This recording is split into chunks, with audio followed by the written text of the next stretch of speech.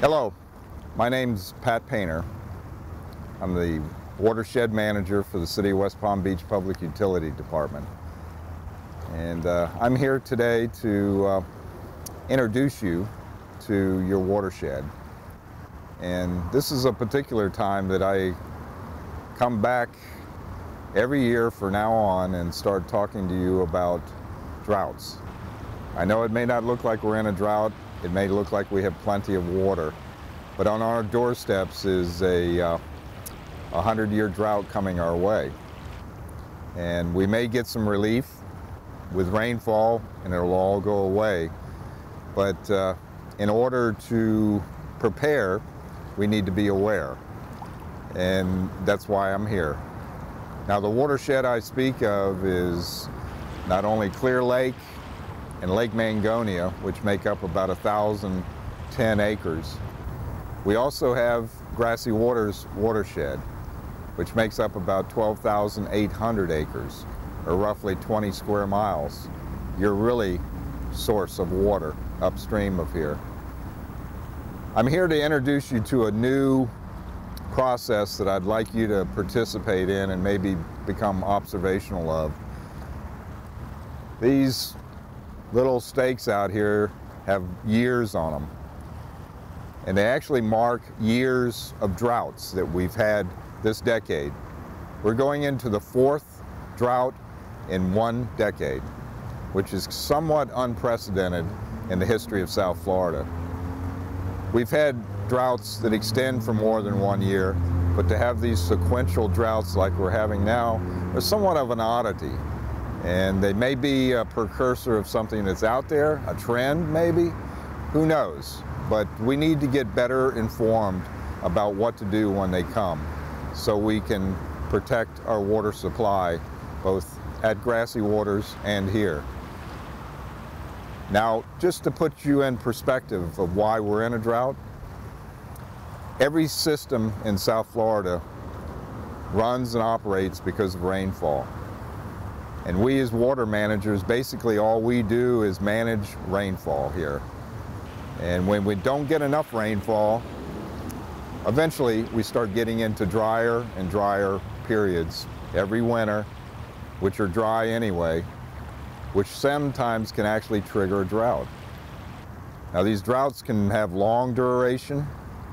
They can last normally from November to almost the 1st of June, or they can extend way back into summer sometimes if we have a dry summer. Now, we're setting in a drought scenario right now mainly because of lack of rainfall. We've had, as a background, the driest October, the driest November, the driest December, the driest January and February in 80 years, recorded history. So we're in somewhat unfamiliar ground here. We're heading into March at almost 50% reduced amount of rainfall. So we're heading into something that we've maybe not seen the likes of in a long time. But these actually represent at least some historical perspective in context of where we've been. The 2007 drought was an eye-opener for the city. We got dangerously in the area of really needing water from other sources. Luckily, rain came. 2009, 100-year drought event. We made it through very well, mainly because we had managed our water well at the source up in Grassy Waters as well as the lakes. These all show levels of shoreline that eventually you're going to see as this drought progresses. So don't be alarmed when you see the shoreline. We've been here before. From an all-time drought, we have 2001. Took us down to elevation 10. These are all elevation 11, 1, 11, 2. But the 2001 really drew us down. Now right now that would mean that this whole lake would go down almost 2 feet 6 inches. And what that means by water supply is that the lake actually shrinks in the amount of pool it's got. So we need to be mindful.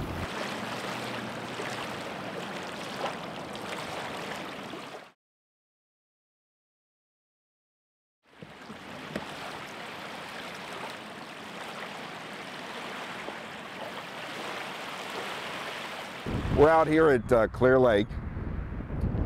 We are removed a month from the last time we were here, and water levels only a month ago, were this high. You can see that our lakes are dropping, and what that really translates out to be is our water supply is dropping. We need to react to it in ways that are meaningful from here on out. It's time to start conserving water, seriously, conserving water.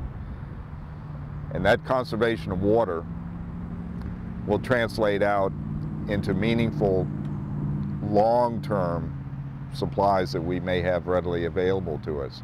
We're only in April right now. Pretty soon we've got another whole month of May that is normally the dry season here in Florida. We haven't had any appreciable rain since the end of September. So we are testing the resolve of the city, of the citizens that live in the city, Palm Beach and South Palm Beach, to join us in a conservation effort that will resonate well beyond these shorelines, well back to the source of our water supply. Now, we've been seeing rainfall dancing around us all morning, and unfortunately I think it moved beyond us.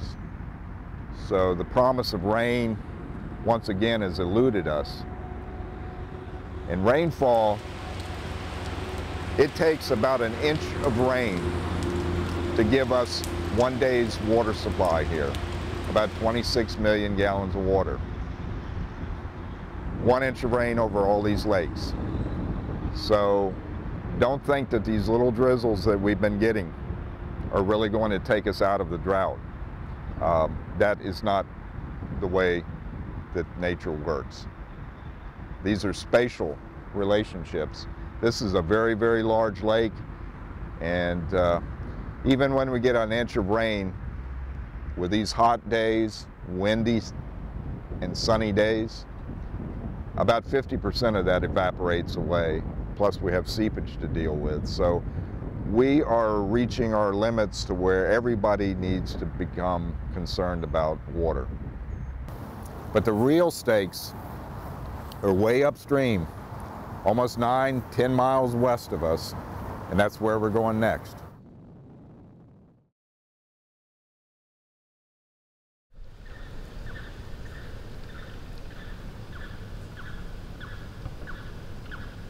Conservation translates out positively the whole way back to here, Grassy Waters Preserve. This is where the real water begins in the city of West Palm Beach. It nurtures life as we know it in South Florida as far as wildlife goes. It holds about anywhere from 20 billion to 32 billion gallons of water each year. The water level normally is about right here. So you can see that even here we're dropping just like we were at Clear Lake. This area could be drained very easily if conservation doesn't become an implied practice within the city. So we're asking you, look at what is to be sacrificed if we don't conserve water in the city of West Palm Beach. We are all in this together as participants, and we need to really be thoughtful of our actions from here on out. We're reaching critical water supply levels in the city, and we need to really think about what we do from here on out. This is what's at stake. It's large, but it's very shallow, as you can see. It holds a lot of water, but it can't sustain unlimited demands on it. So when you use your water like it's unlimited, this is what you're really sacrificing. The shorelines are going to drop in the city, but this place, when it drops, it becomes critical to an incredible array of species that depends on us to manage it properly.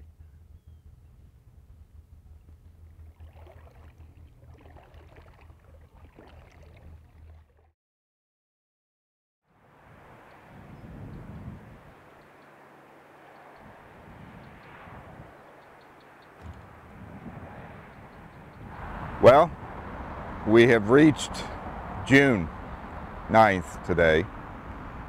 Only 3 months ago, in March, I was standing in water up to here. Shoreline has certainly gone down. It even goes beyond the 20 inches of rainfall that we're behind on right now. And rainfall is the one thing that every system, every municipality, every water supply depends on in South Florida is rainfall. If we don't get rainfall, we get this. We get droughts. And we have normal rainy seasons, we have normal dry seasons. They're both about 6 months apart, so we have to reconnect ourselves every year to the possibilities that something like this can reoccur. The 2007, the 2009 contour lines now are beaches. Even the precedent-setting 2001 is now clearly out of the water. You can see where the water was up to here, and it went the whole way up to the shoreline. Now the regression has really started. This calls for some really serious consideration from everybody out there, because the little bit of water that we do have left, and not only here but back to Grassy Waters, our catchment area, is now in your hands to see how long we can hold on with what we do have as a resource. If we don't practice conservation, the consequences are inevitable that the water is even going to become even more scarce.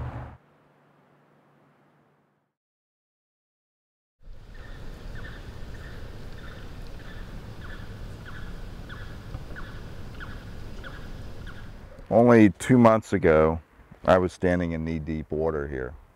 As you can see, Grassy Waters, which is our catchment or water supply most of the year, has gone through some changes itself, very similar to what we witnessed over in Clear Lake and Lake Mangonia. Being responsible co-inhabitants of this system, much more so than what you may see at Clear Lake, this area has wildlife connected to it. So when the water goes down here, we're not just affecting our water at the tap, we're actually affecting the survival of a lot of different species that rely on water or the presence of it, even though it may be a little bit, to survive. It's very dry in this particular place. Even with the best management practices that we were able to bring to this system this year, we're still under this severe drought, suffering from a tremendous amount of drawdown. There's still pools further out from this locale where wildlife is able to at least forage and maintain some semblance of survival. Those days are numbered if we keep relying on this system as our primary recharge to Clear Lake. Our present use of water is unsustainable, and this area cannot be sustained if our overuse still remains our common practice. The city is very unique because it depends on a catchment or surface water, and this is where the surface water begins.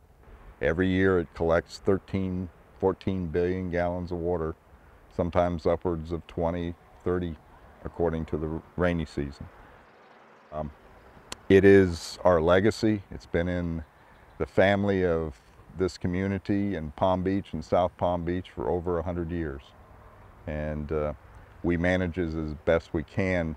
The water doesn't come from your tap in reality. That's just the end product. It really starts here and really starts up in the clouds. And hopefully the clouds will start building again. We're in almost mid-June. We really haven't had rain. Normally by this time we're into the rainy season.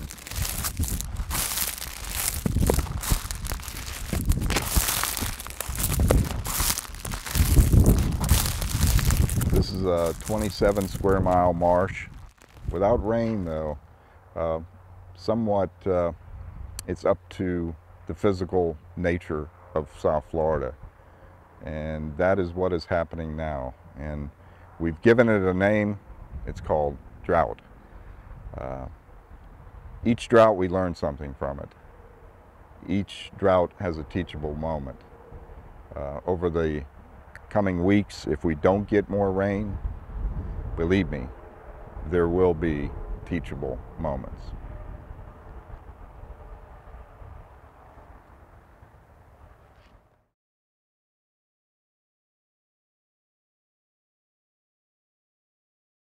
We have enacted the city in a preemptive, proactive stand in a measure of adaptability to the conditions that are upon us.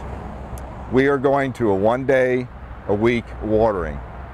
And what that means is that the odd resident addresses will only water once a week from 4 a.m. to 8 a.m. and the even is on Thursday from 4 a.m. to 8 a.m. Let's preserve what we've got. Remain resilient. We have to conserve.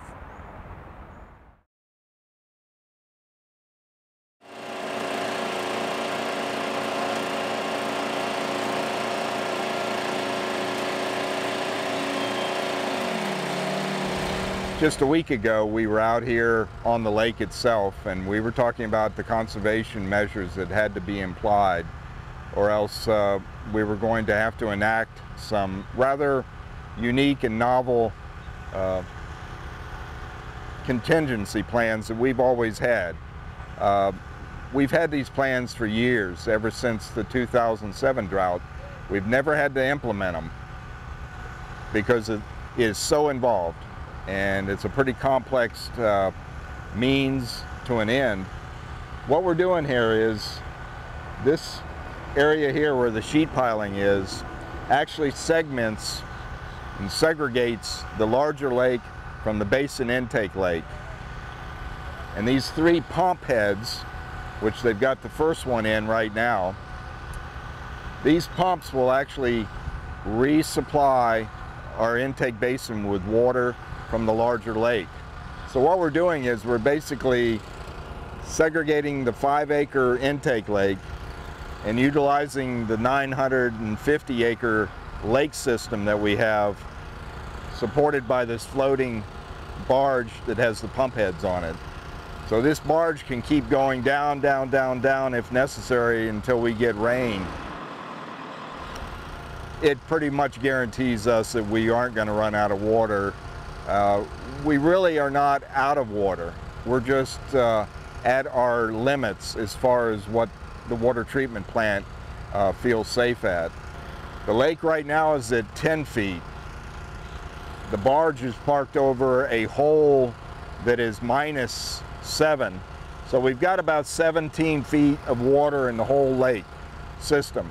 And this includes Clear Lake and Lake Mangonia. Without surface water, particularly in the form of wetlands, to capture and store water, there is no groundwater. There is no recharge. There's no replenishment to groundwater. So in a lot of ways, West Palm Beach is really doing the right thing all along by utilizing surface water. If everybody had what we had in our backyard and theirs, we probably wouldn't be in this dire situation right now. There is the possibility of over-extracting from that groundwater. So we can't fool ourselves into thinking that just because you can put a pipe in the ground, you can just pump without limits. For anybody to imply that they don't know we're in a serious drought situation, come down here, stand here after these pumps are running, and tell me we're not.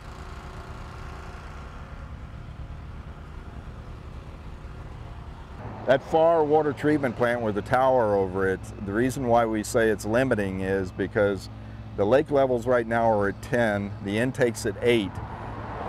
At these levels, you start running the risk of cavitation of a pump where it's sucking as much air as it's sucking water. That's not a good thing. The other water treatment plant that we have, the smaller one, the newer one, is set at 6. Which gives us a little bit of flexibility right now to take this measure, to take this step, to protect us, to assure that this always gets water.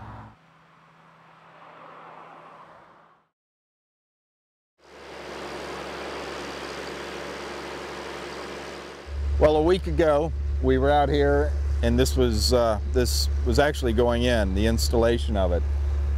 This is part of our contingency plan when things get to the point where we have water in the whole reservoir, but there's growing concerns that our limiting factor back at the intakes may play in restricting how much water we can get. So the segregation, the bigger lake, and we keep water filled in to our intake basin. We're supplying good fresh water right back into the intake basin, and we don't have to really concern ourselves at this point, you know, of running out of water. That's not really a concern. If you look down at those posts, though, you'll see the watermark. That's how high we are generally in the rainy season. We need at least 27 inches just to get where we need to be even with where we are, and then as you can see, we need a little bit more even after 27 inches to come up to where we normal standard stage level is during the summertime. So we've got some making up to do. Obviously we need rain. We can't assume that we can always have plans like Plan B and Plan C to take the place of true conservation in the city of West Palm Beach and Palm Beach.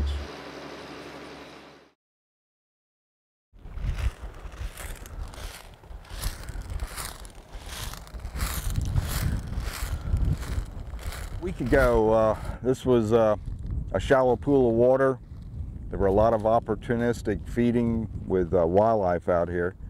You can still see their footprints here. But as you can see, evaporation in these dry days that we've been having with no rain, no appreciable rain whatsoever, this is the result. This gray matter that's lying on the ground here is actually periphyton, which is an algae colony that only exists in real high quality freshwater wetlands. And this is what it does. It's got a little bit of clay matter to it, so it cakes up. And this looks like, for all intents and purposes, a desert.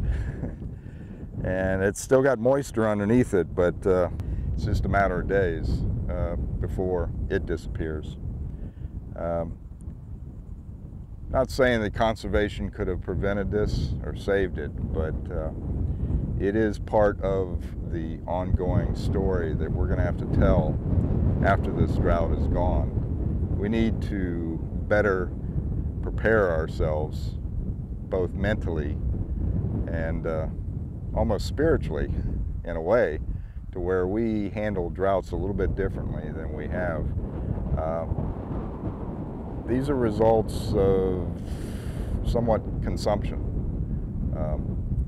They're wetlands. They recharge the groundwater. and they supply abundant opportunities for other life forms to exist. When they're dry like this, as you can see, there's not much wildlife out here. There's not much going on.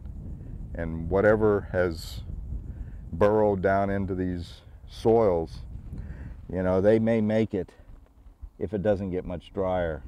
There's still moisture here, but it's only here for so long. We're hoping that some of these clouds that are building up in the west will actually impart some relief and rain. That's what we really need. This whole system relies on rain, and in reality, we as humans, as consumers, as citizens of West Palm and Palm Beach and South Palm Beach, we rely on rain as well.